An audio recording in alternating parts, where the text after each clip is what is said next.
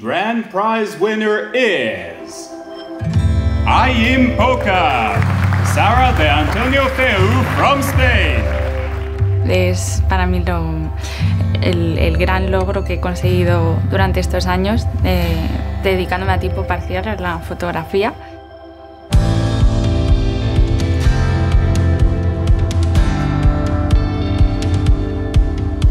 Pues la historia de esta fotografía es sobre la vida de Ayim Poca. Ayim Poca es una niña albina de 6 años de edad que vive en una región del norte de Ghana. Son 2 hermanas que en diferentes circunstancias podrían ser discriminadas por su color de piel y las 2 se compenetran con mucho amor, es como que se abrazan. Con esta fotografía pues quería hacer pensar a la gente sobre la discriminación que sufren los albinos y que han sufrido durante muchos años. Es una especie de forma de denuncia, de hacer pensar que todavía nos quedan muchas cosas por conseguir. 全体を通して一番印象的に象徴的に感じたのがネクストジェネレーションからの作品だったんですね。写真というものが技術だけではなくって何を伝えたいかと思いっていうのがやはり一番問われるものだなっていうことも考えさせられました。Pues siento una enorme alegría de haber recibido este premio. Pues mi objetivo en el futuro es seguir formándome como fotógrafa por mi cuenta, que es un poco como he hecho siempre por temas laborales. Y bueno, me gustaría poder seguir contando historias que lleguen a la gente. Sometimes the images have a strong narrative or a point of view or a story in them, and sometimes the images have a strong kind of visual aesthetic to it. And you know, our idea and the balance is to kind of get a kind of a mix of both. And I guess the viewer should really kind of look into these stories. The purpose here, I hope, of this contest, and I'm sure this is why Nikon have it, is to promote photography, that there is an elevated art form. It is not disposable. It's an artwork. It's a way of expressing ourselves. So I'm hoping that people look at these pictures and go, yeah, it's not a simple picture. It's a great honour. I didn't expect to win. So the picture is of my grandparents nearly 10 years ago. They got married in the 1940s, and after a brief period of being married for maybe 6 months to a year, my grandfather went off to war. He was away for 3 years, and when he came back, he was changed from the sort of funny, smart, kind man he was.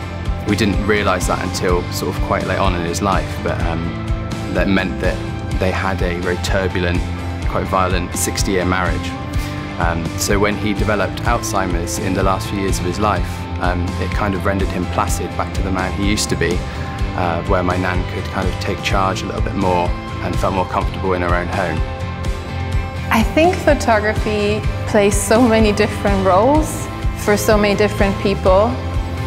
It can be a record of history, it can be a mirror of society, it can be a way of self-expression, it can be a voice, it can be a protest.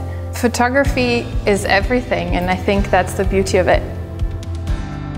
So I'm a full-time photographer, and I run photography workshops and tours in the UK and abroad, teaching photography.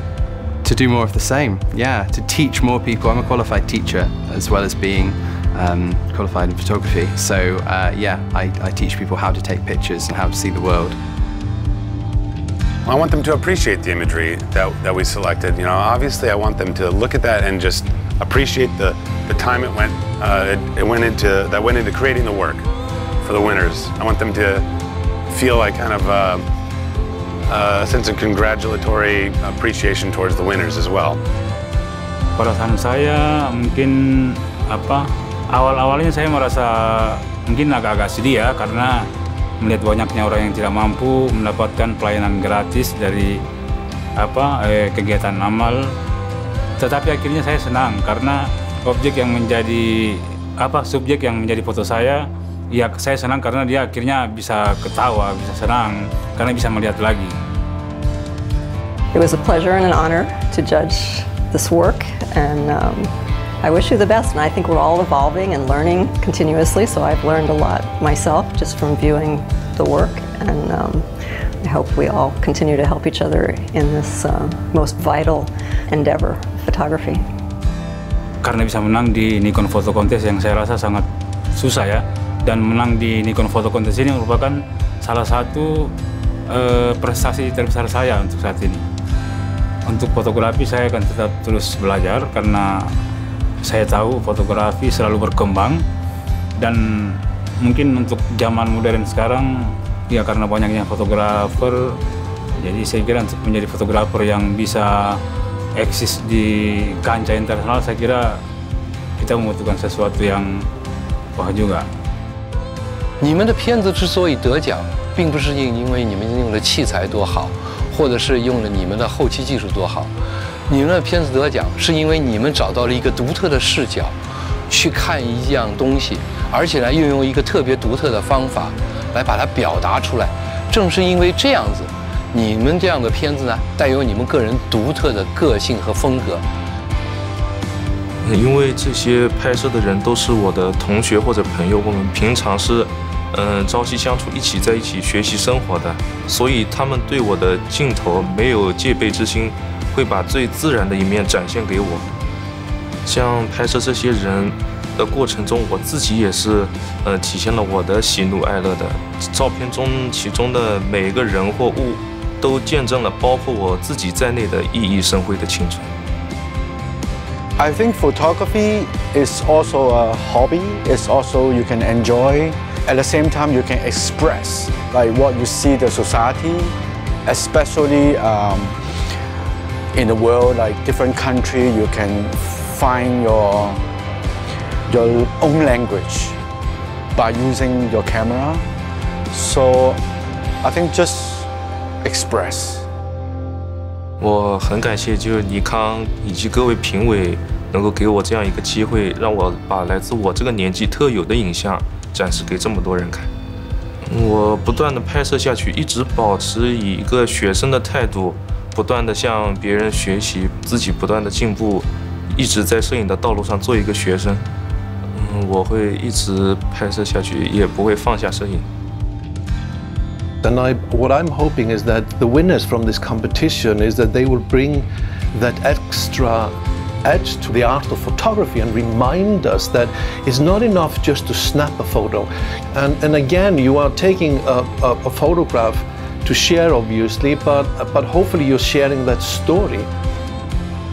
When creating this film, I wanted to make something that was relatable, but completely up to your own emotional interpretation, dealing with anxiety, fear, trauma, all of those things.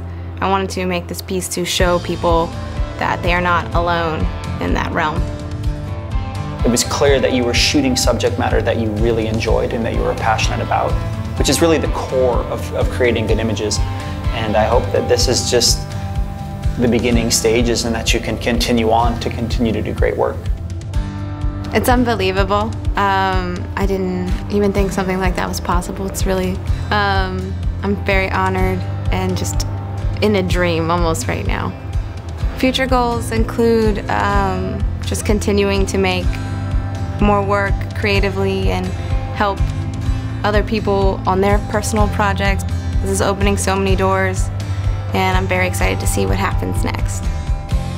I was a winner of a bronze medal in 1993, or no, 1983, because I'm very old, or 1984. And I have to say that I was thrilled.